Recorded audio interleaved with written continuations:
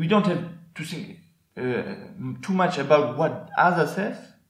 Concentrate on what you have, and you will be happy. You know, be thankful and happy with what you have, and you will be happy. Because if you always look at the others, you know, you're never going to be happy. You know, you can have the biggest house, you can have the biggest car, you can be rich, but if you look at your neighbors, look at this, what he has, oh man, no, you're gonna never be satisfied. You know, we can say I'm more calm now. At the beginning, I started because I just want to try.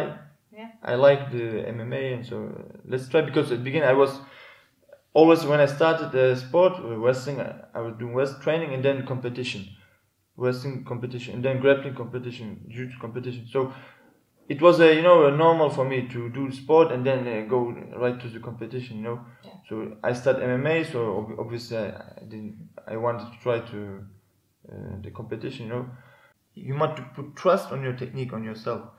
Sometimes myself, I don't put trust on me, so that's why sometimes I hesitate. But most of the time when I enter, it's automatic mode. You know, everything is going automatic. Try like if you want to go touch your nose and then up.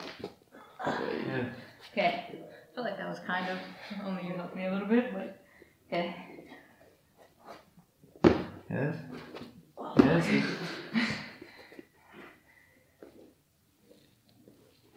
Up. Now the flip with the head, you know. Can do with the hands. Okay. Up down. Up back.